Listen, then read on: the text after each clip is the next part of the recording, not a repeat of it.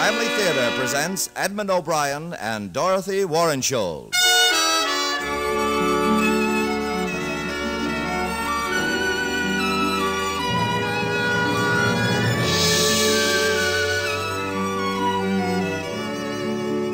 From Hollywood, the Mutual Network, in cooperation with Family Theater, presents The Visitor, starring Edmund O'Brien. And now, here is your hostess, Dorothy Warrenshold.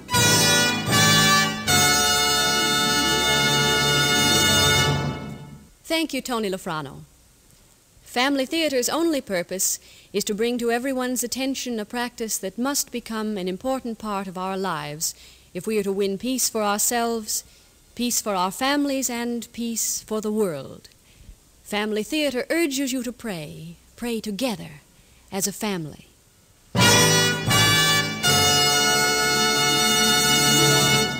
And now, to our transcribed drama, The Visitor, starring Edmund O'Brien as Anders.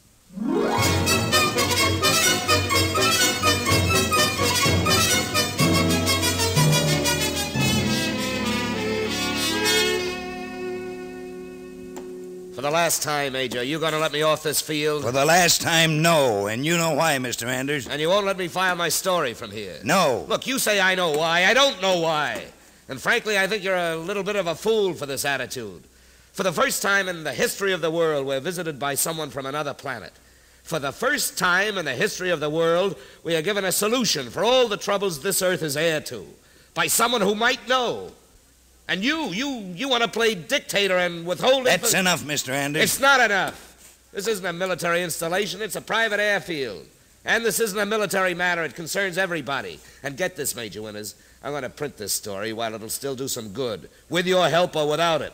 And if your guest from outer space dies before I do print it, you can bet your life you'll never be a colonel. Get out of here, Don't Anders. order me around, Junior. I'm not under martial law. I'll be over at the cafe eating if you decide to change your mind, if you still got a mind.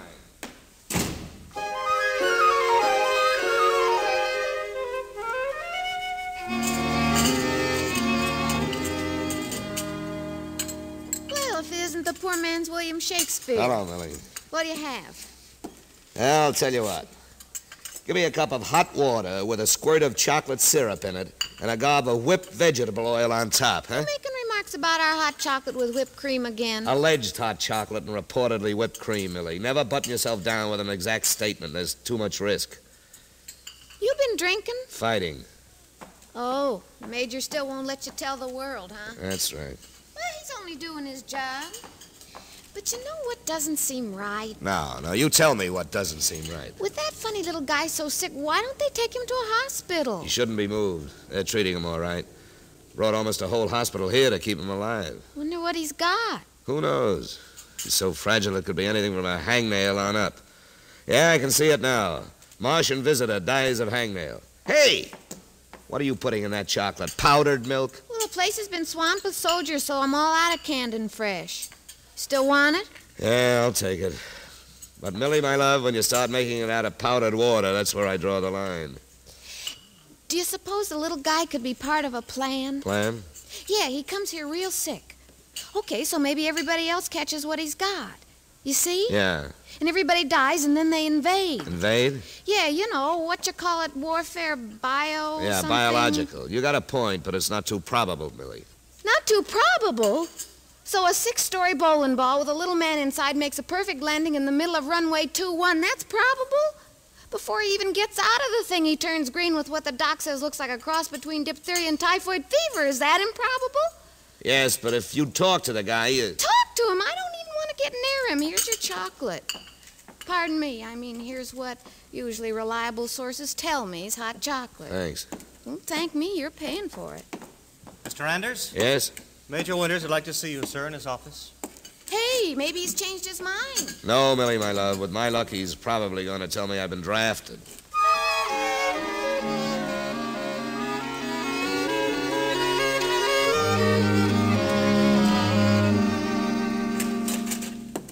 Major, you wanted to see me? Yes, come in, Mr. Anders. Sit down. You can write your story now if you'd like. I can? The visitor is dead. Dead? He's been dead for almost an hour. Then you knew it the last time I was in here. I've been waiting for an autopsy report.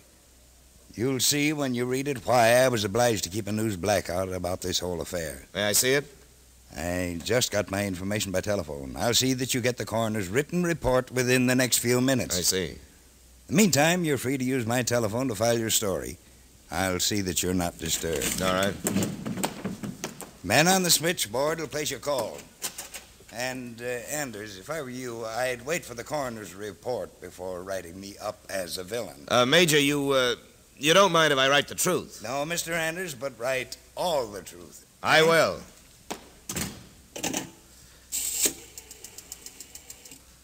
Hello? Please get me Rhinelander 7, 5111. What's... Los Angeles, thank you. Hello, Judy? This is Lou Anders. Give me the city room, will you? And tie me in with rewrite. Thanks. Hiya, Willard? Lou, I got something for you. Now, get this, Will. It'll sound like science fiction, but it's not, and I don't want it rewritten. Just copy it and print it. Ready? All right, here she comes. Dateline, Delano Airport, 3 miles west of Delano, California, Wednesday, April 21st, 1955. A little more than 4 hours ago, a spaceship landed at this field. It came from the planet Mars and was flown here by a living Martian, a human being of flesh and blood with the same kind of thoughts, the same kind of emotions, even the same feelings as you and I. I have spoken with this man from Mars, and so have high-ranking officials of this government. The following is a factual account of the events concerning this strange occurrence. Am I going too fast for you? No, all right. On April 21st, this reporter, while en route to Delano, California, was stopped at a military roadblock 30 miles north of the Newhall-Saugus turnoff on Highway 99.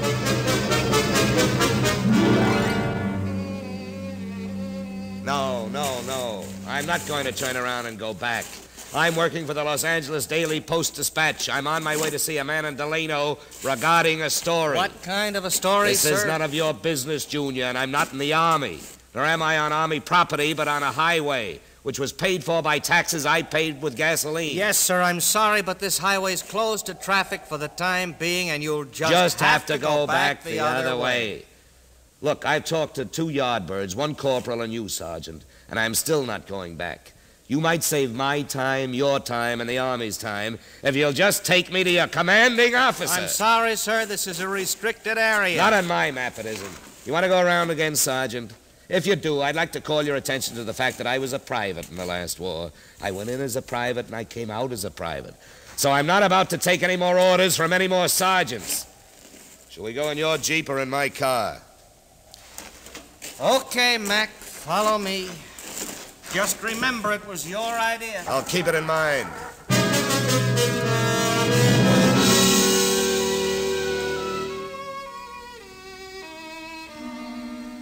We tried to keep him away, Major, but... That's right, Major, but I wouldn't go. All right, Sergeant, return to your post. Yes, sir. Just what did you hope to gain, Mr. Anders? Access to the city of Delano. Why? For my paper. I'm going to see a man who lives there and confirm a story. Would you mind telling me what kind of a story? Well, a farmer called the paper, said a strange kind of aircraft had been hovering over his south pasture all morning. Strange kind of aircraft? That's right, a big silver ball. He said it was about twice as big as his barn. He didn't say what size barn he had. Did he say anything else about it? Yes, he said it glowed for one thing, and that he's been taking pictures of it with his Kodak all morning. He called us thinking he could get a good price for the pictures, and he said he thought somebody ought to know about it. Do you think he called any other newspapers? I don't think so. It sounded pretty good, so we asked him not to. You wanted an exclusive? That's right. Good. What was the farmer's name? I'm not at liberty to say, Major. You know, Mr. Anders, these rumors about flying discs from other worlds can be very dangerous as well as ridiculous. Yes, I thought so, but now I'm not so sure. You've closed one of California's arterial highways and made a restricted area out of a pretty good-sized swatch of farmland. You must have a reason, Major. And I'll give you 8 to 1. It isn't war games. We'll drive over to the field and I'll show you why, if you want, but you can't write about it, at least not for a while. Uh-huh. I'll have to ask that you not leave the area of the occurrence until you have my permission. This is a pretty big thing. It's beginning to look that way. About these conditions, have any other papers been admitted? No, and I can assure you that none will be. Then let's go.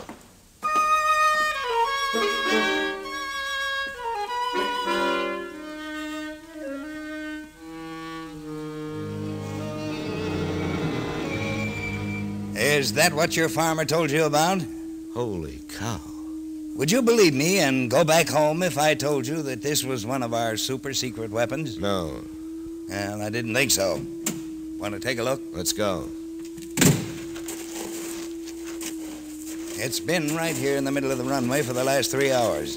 It's not on the ground, is it? No, it's hovering about 3 feet off the ground. Don't seem to be equipped with landing gear. Well, Major, I don't want to seem stupid, but what is the thing? Well, this fella coming toward us should be able to tell us.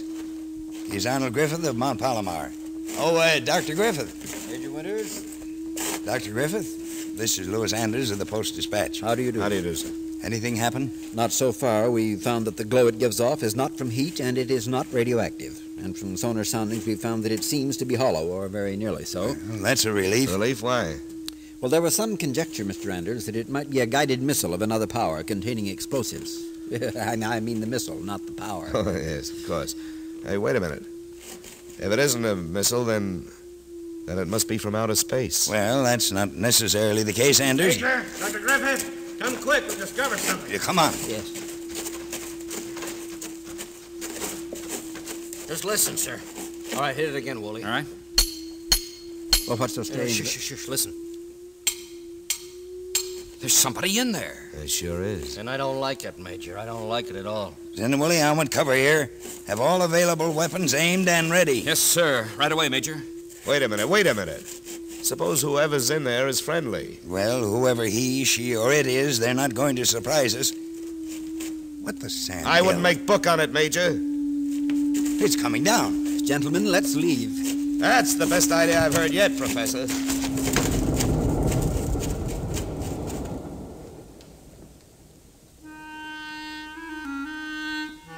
It was a strange sensation watching the landing. I was conscious, and I think the others were, that a big decision had been made by whoever or whatever was at the controls of that strange, sphere-shaped machine. The action of landing crushed the base of it like an eggshell. Major, you gotta get that man out of there. We don't know that there is a man in it, Anders. We don't know. It could be a big mistake, but Mistake? There's a man in there. You heard him. Well, how do you know? You call that tapping evidence? Could be like opening Pandora's What are you, box. Griffith, a witch doctor? Listen, you. That could still be a guided missile. And it could be that if it is from outer space, it could have almost everything. New diseases, almost anything. Still, in the name of science. Name of science. In the name of God, you'd better do what's right about this. That thing is an aircraft, and it apparently was crash-landed by a human being. You'd better try to get him out, or you'll see what public sentiment can do. And believe me, I'm just the man that can stir it up. Anders, if you... Winters, what are your orders, sir? Cut it open. If there's anyone inside, get him out. Yes, sir. All right, you men, come with me. I'm going over there. Now, wait a minute, Doctor. Anders, you've had a lot to say since you arrived. Now I've got something to say. Don't ever threaten me with public indignation or anything else again. With God as my judge, I'm going to try to do my duty as I see it. And, Mr. Anders, I don't need any pencil-pushing newsboy to point it out for me. Lieutenant Woolley. Yes, sir. Take Mr. Anders over to the airport cafe and see that he stays until I tell you otherwise. Yes, sir. Am I under arrest? You can call it that, yes. Come on, Doctor. Where you going? I'll ask your advice just once for the record. If that thing out there that my men are working on with the acetylene torch is a bomb, where do you think I ought to be?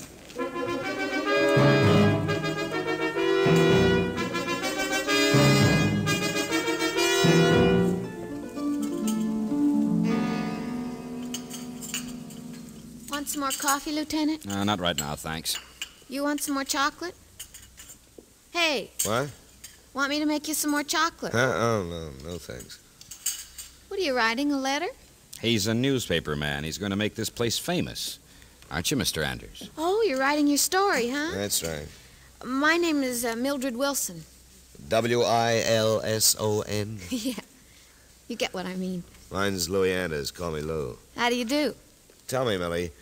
You don't mind if I call you Millie? No, not at all. Tell me, Millie, why aren't you out in the field watching things? Aren't you interested? Interested? I'm scared to death of that thing. I don't want to have anything to do with it. Smart girl. Well, at least I'm alive, and I'd like to keep it that way. I see.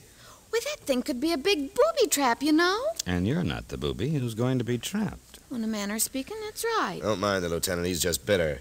About it being a trap. You know, there's somebody inside of this thing, a human being. And there wouldn't be a human being inside a bomb. Oh, Oh, no. What about the kamikazes?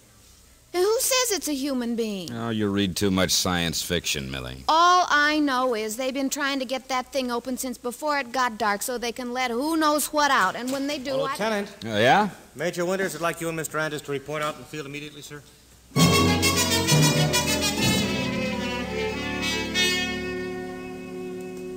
Keep that light right on the opening there. I want it flooded with light.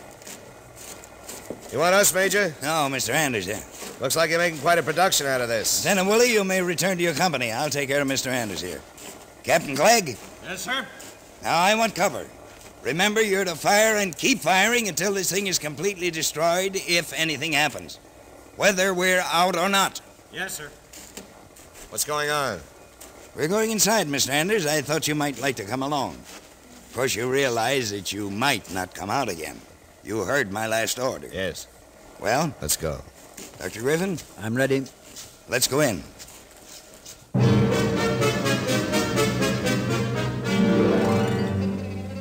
It was a strange sensation entering the sphere.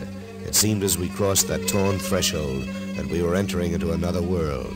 And as we found later, that was really what we were doing. Major, look at all that equipment. Looks like the inside of a radio. Wonderful.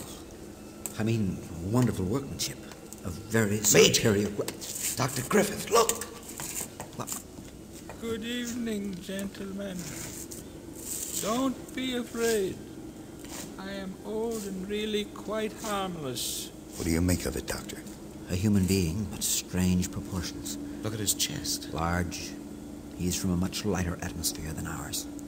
Would you come closer so that I may see you? I would come to you, but I am afraid the gravity is much too heavy for me. I have been wondering for a long time what you look like. We've been wondering the same thing about you. Yes, I know. You know? I have been listening to your radio programs for a long time. For 10 years, to be exact. 10 years? They'll never believe this back at Palomar. That is how I learned your language. Listening to your radio. According to some of the programs of about 2 and 3 o'clock in the day, the males have an easy time in life, while the females are always beset with difficulties. Is that right?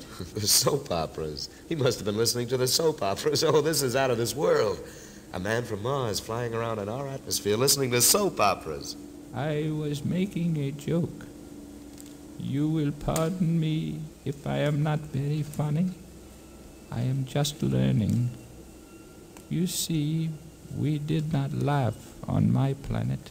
Tell me, just why did you come here? There was no other place to go.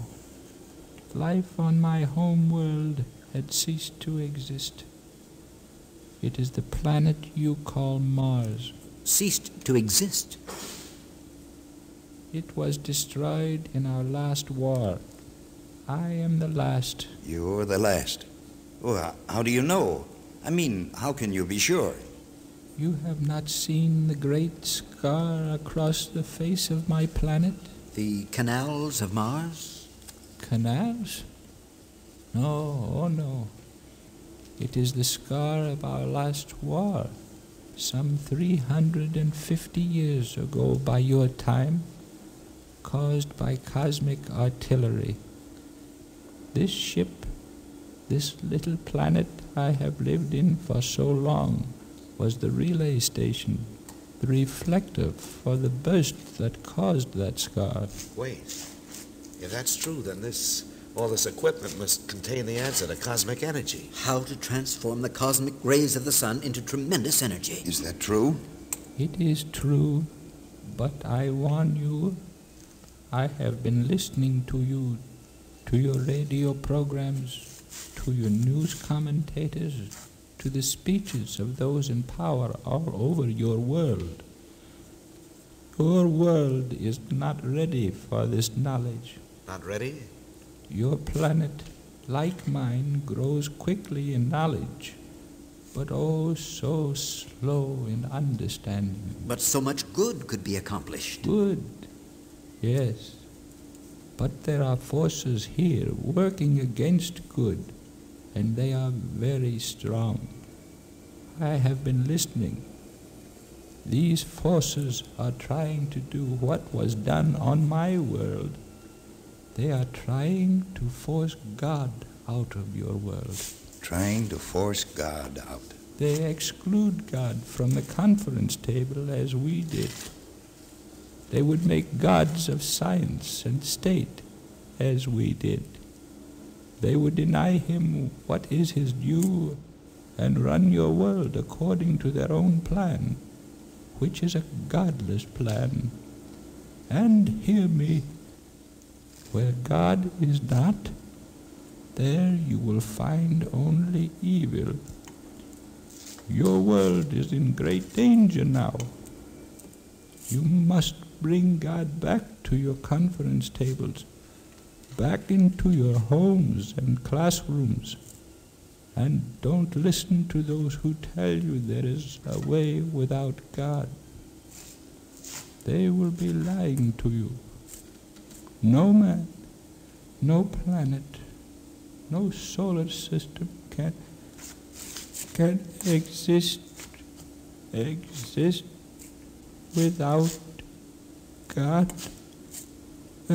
Someone help me. Help him quickly. Is he dead?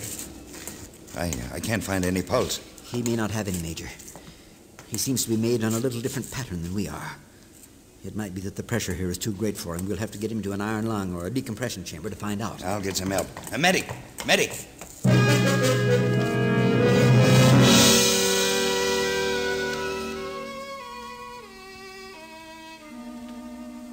The Martian visitor was kept in an iron lung and breathing almost pure oxygen till just 1 hour ago.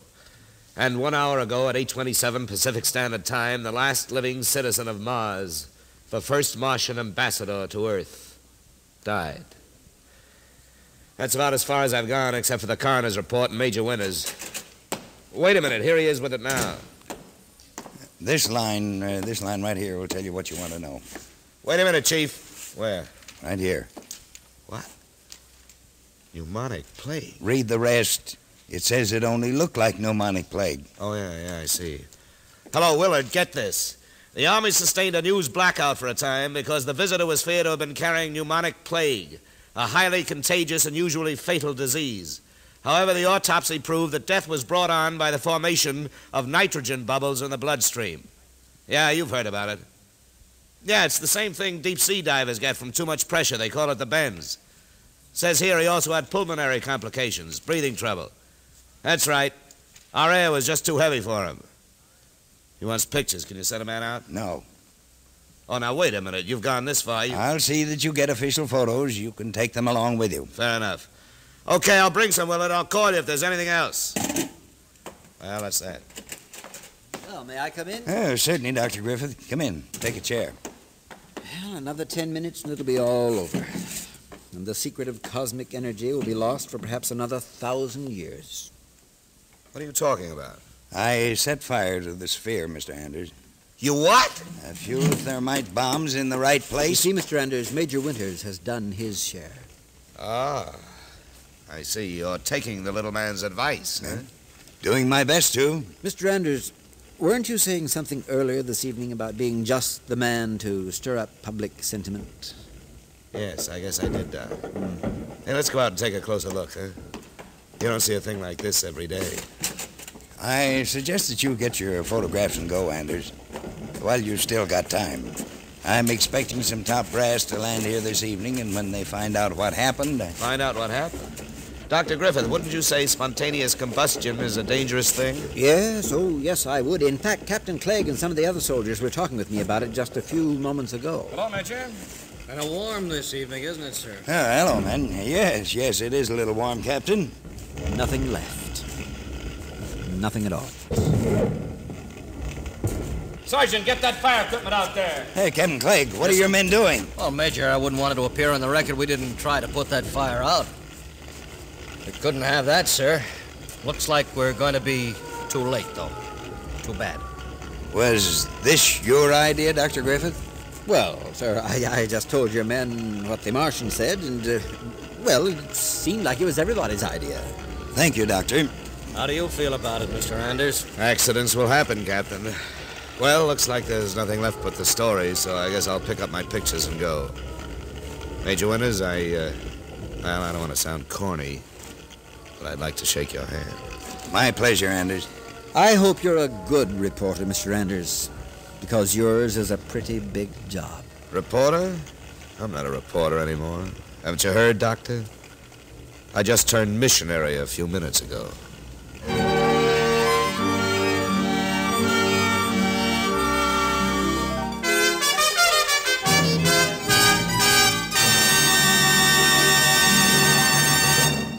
This is Dorothy Warrenshold again. Although there was a lot of fiction in tonight's play, there were some things in it that definitely were not fiction. Remember the visitor's message? There are forces working to destroy you and your world. That part, tragically, was very true. These forces are at work, and they are trying to exclude God from world activities, trying to replace him with science and state and run the world according to their own godless plans. We must wage a personal war against these forces, the communists and the secularists, and see that they make no further inroads here in this country. We can do it by keeping God in the home through family prayer, for the home is the basic and most important unit of the nation, and family prayer, by bringing God into the home and making him a part of the family, will strengthen the family and therefore strengthen the nation. For as the family that prays together stays together, so too a world at prayer is a world at peace. More things are wrought by prayer than this world dreams of.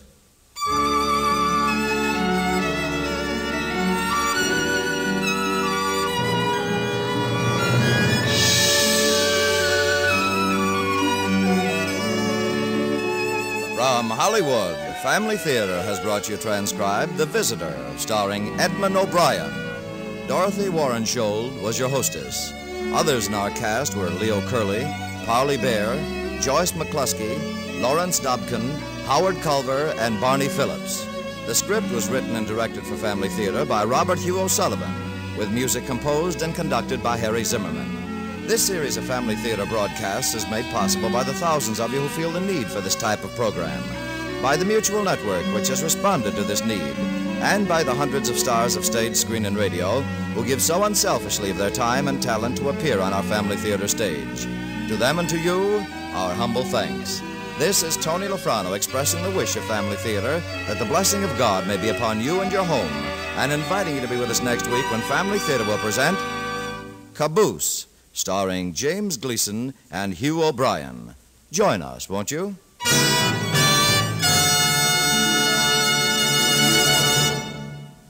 Family Theater is broadcast throughout the world and originates in the Hollywood studios of the world's largest network. This is Mutual, the radio network for all America.